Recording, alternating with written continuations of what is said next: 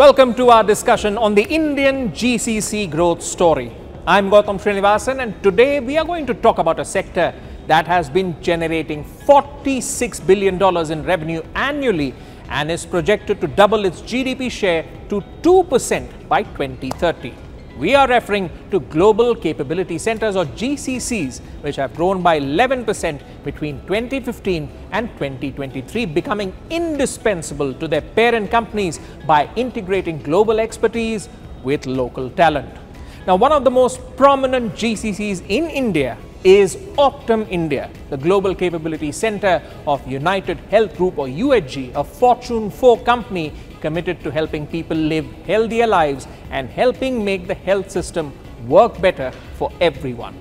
With over 2 decades of presence in India, Optum India delivers quality outcomes across the continuum of healthcare.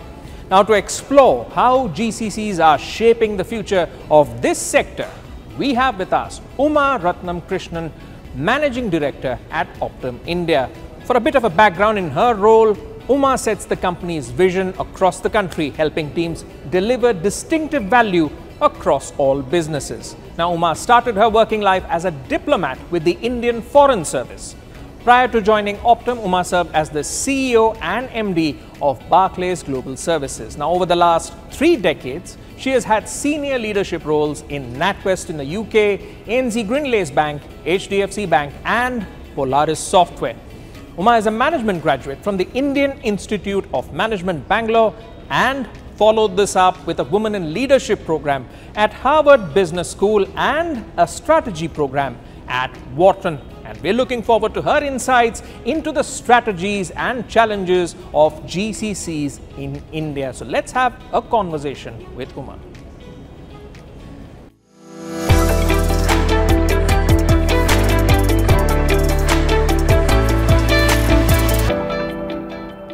It's time now for a deep dive into India's GCC ecosystem with Optum's Ratnam Krishnan. Uma, great to have you with us and thank you for giving us an overview of what's going on. Let me first start on understanding what is Optum India, because there's a fascinating story about these capacity centers which are transforming global business. I want to know, what is Optum doing? Sure.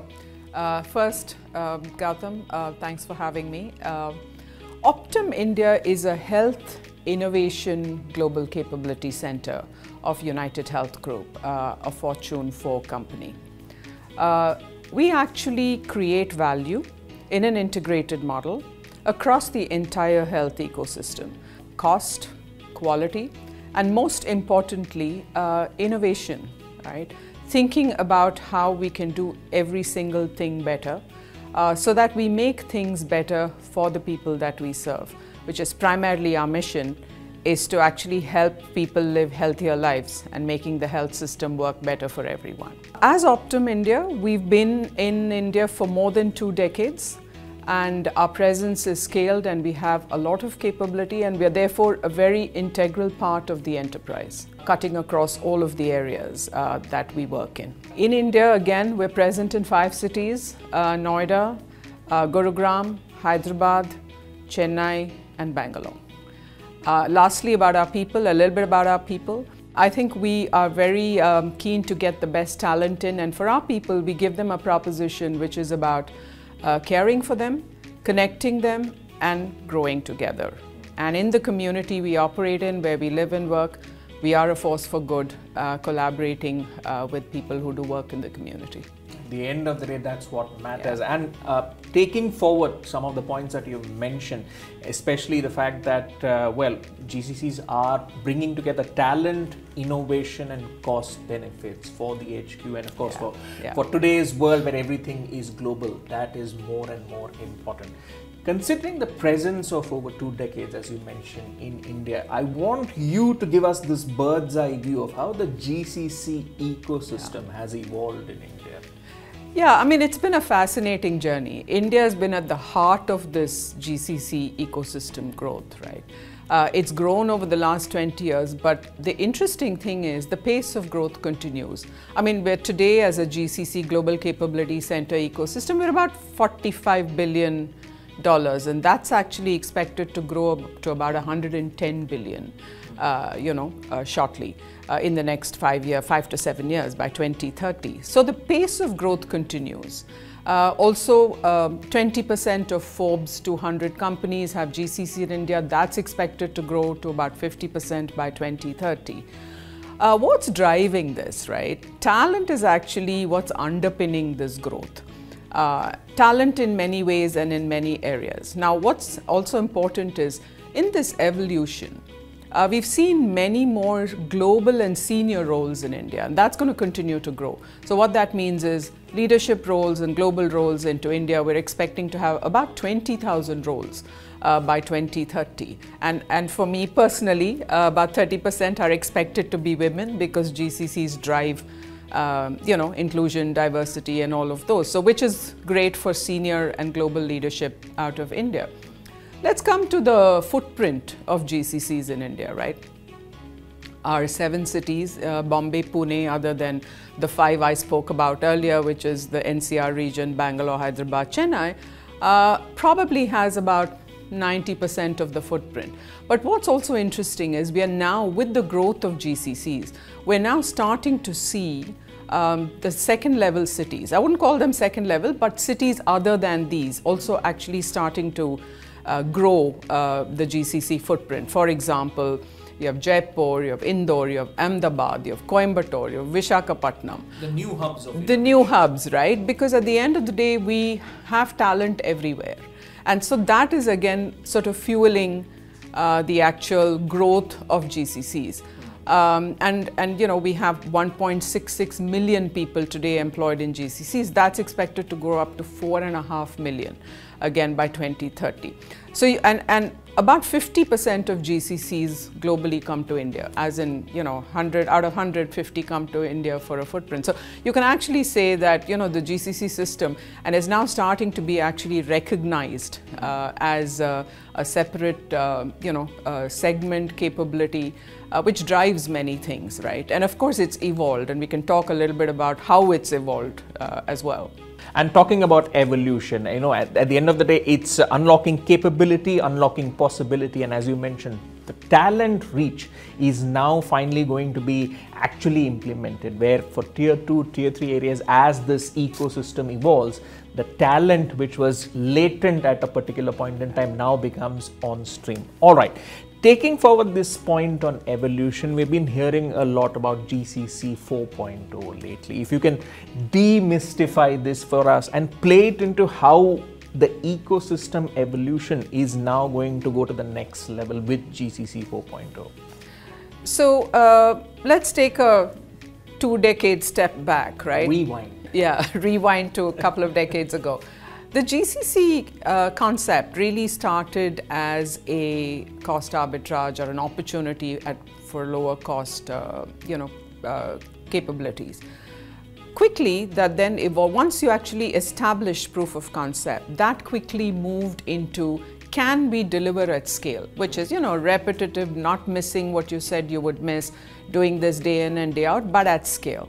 Now that was the next phase. Then it quickly moved on to a third phase, which was really about managing portfolios, which is not just one kind of process, a set of processes across multiple sets of businesses. So it's about portfolio, and that was when we started seeing global roles in India, like leadership roles in India for certain areas.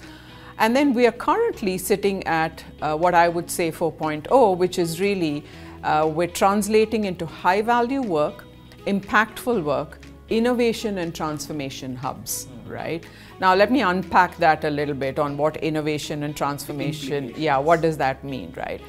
So, and again, it's important to understand that this is across many industries, right? And actually GCCs do a wide range of types of activities: software engineering, technology, analytics, operations processes, R&D, and across a very wide-ranging set of industries, starting from pharma, healthcare, financial services, retail, aerospace, oil and gas. It sort of, it's everywhere. So it cuts across industries and spectrums.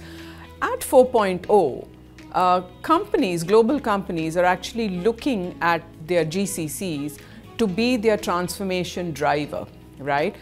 to actually create new products, to actually innovate, have breakthroughs in terms of the way they do things. R&D leading to new product and revenue streams, driving some of that large transformation across the companies sitting out of the global locations, right? So those are the kind of things that are actually starting to happen. And like I said, given that it is spread over so many industries, not everybody is at 4.0, right? And that's an important thing to understand.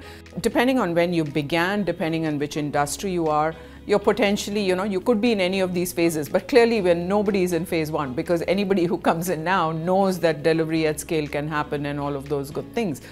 But it also, and there were some front runners, right? Banking, financial services grew very quickly. Some software companies, product companies grew very quickly in the global capability center model. So it's a bit of a mix, but what is important here is the evidence and the demonstration that GCCs can become pivotal to transforming and innovating for global businesses. It's an idea that works. Yeah. That's why we are Yeah. seeing it so widespread among Yeah. all these sectors, right? Yeah. And banking, financial services has always been at the forefront of innovation. But looking at the fact that healthcare, aerospace, all Yeah. these traditional sectors Yes. are picking it up Yeah. and taking it forward Yeah. is heartening to Yeah. see. And as you mentioned, starting from a cost arbitrage paradigm to delivering excellence at scale to where now it is driving the engine of innovation and value for enterprises. Truly, we are just scratching the surface right now in terms of value. What would you say to that?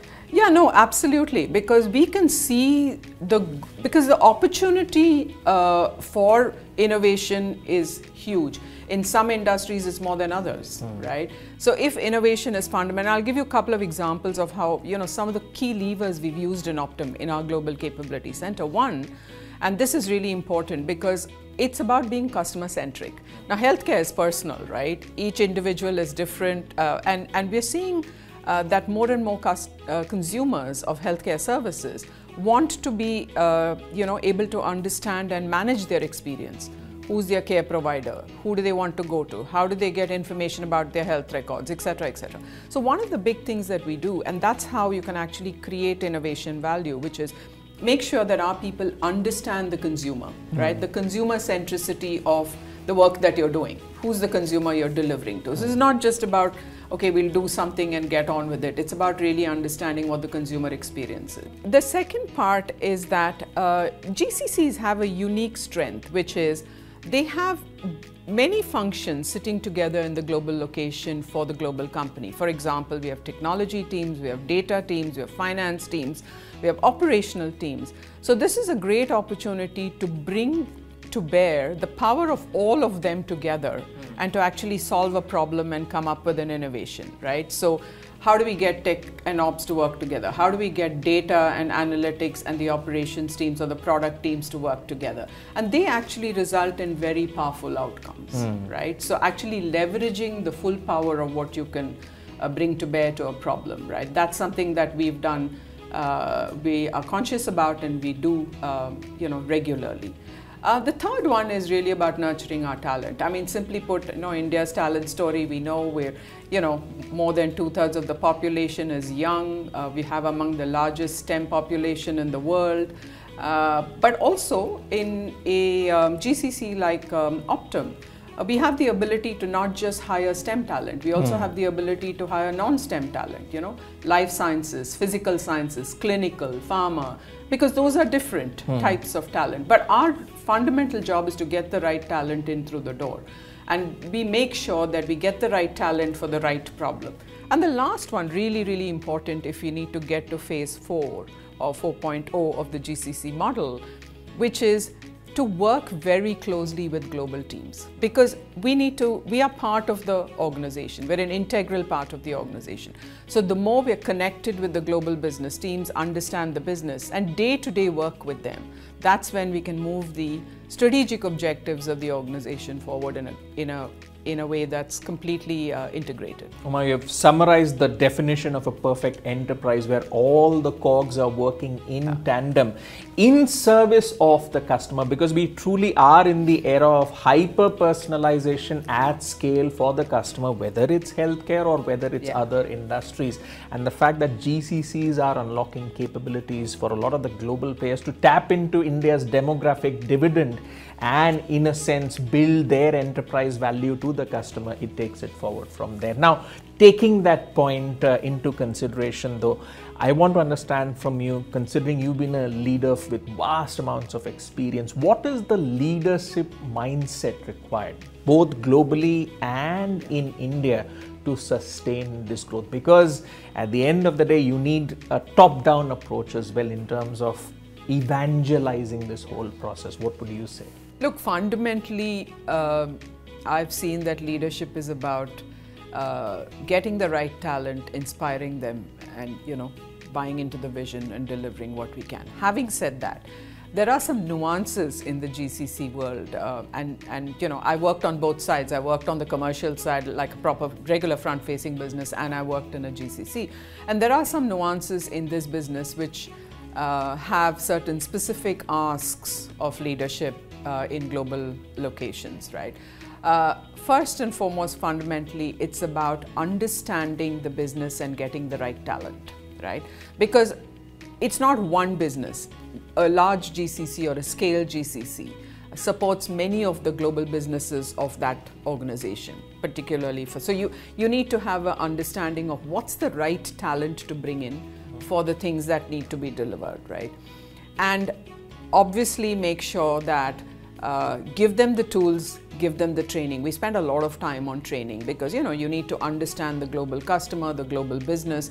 So make sure that we have all the tools and invest a lot in it, and then just get out of the way and get them to deliver, right? That's fundamental. However, the kind of leadership that you need could depend on the geography, on the scale, and on the complexity of these processes or areas that you support.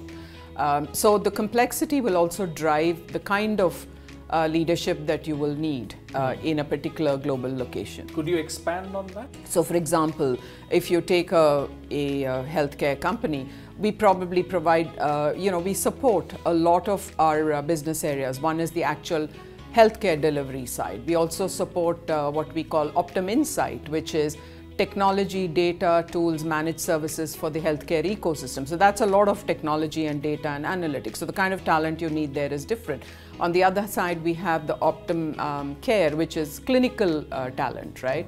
And then we also have pharma talent. So it's a combination. And then we have the insurance side, which is the United Healthcare side, which is claims, processing. That's operational talent. So it's a combination of operational expertise, health knowledge, and then data, technology, and so on. So you bring a wide range of talent together to work on this, right? So as leadership, we need to be clear about what kind of talent you need to bring in, right?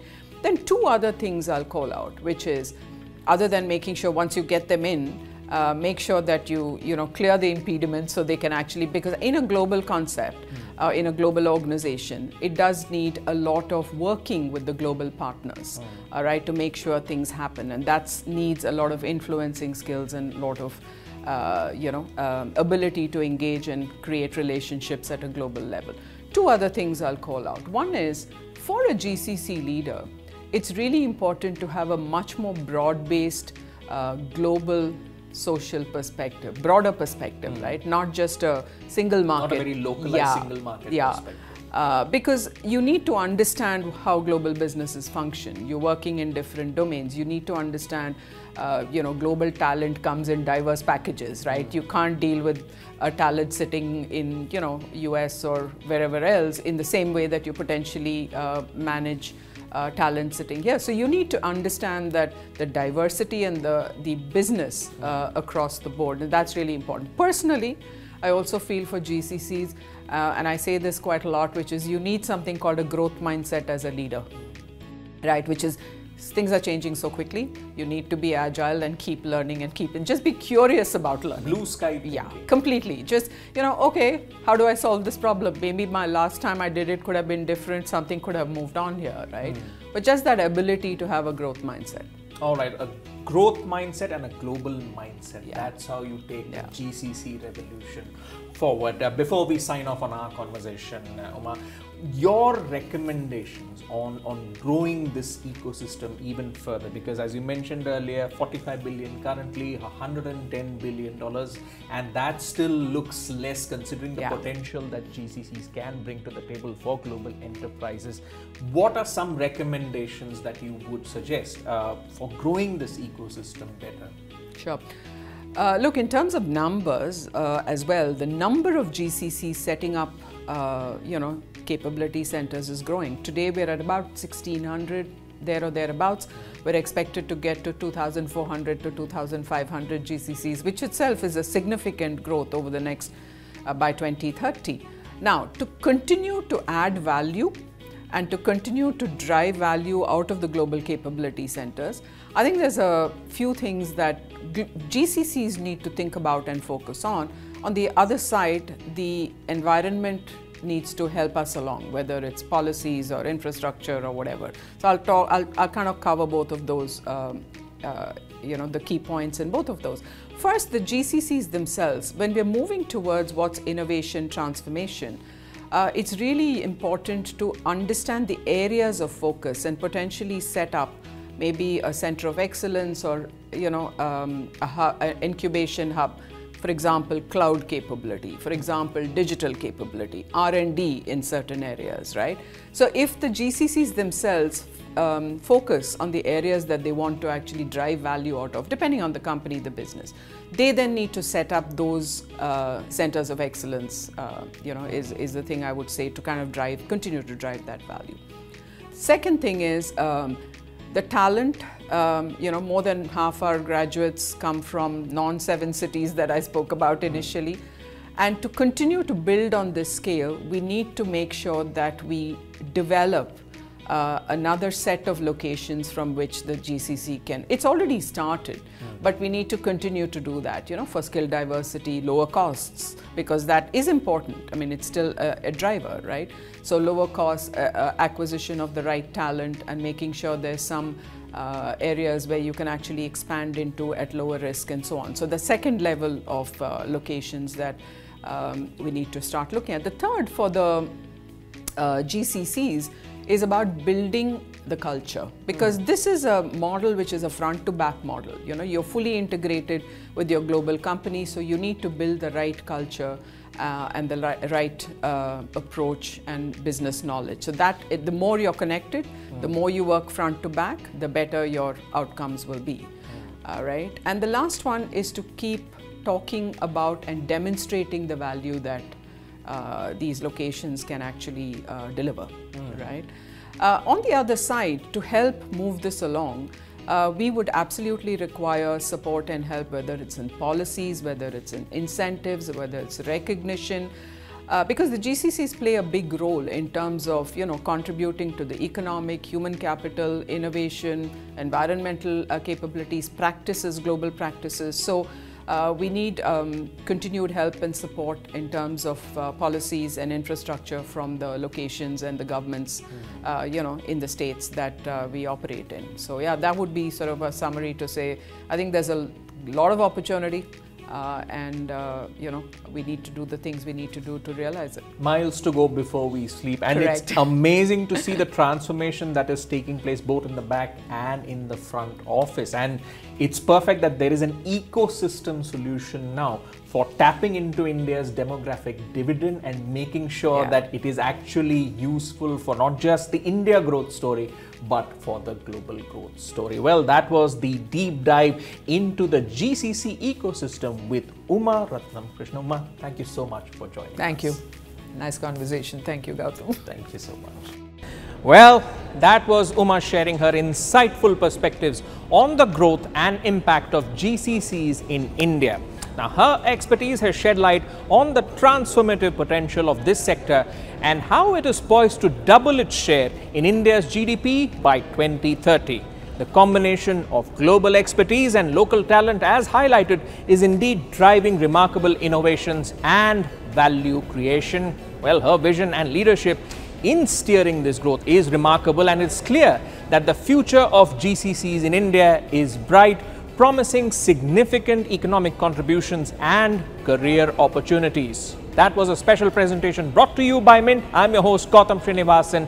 Thank you to all the viewers for tuning in. Have a great day.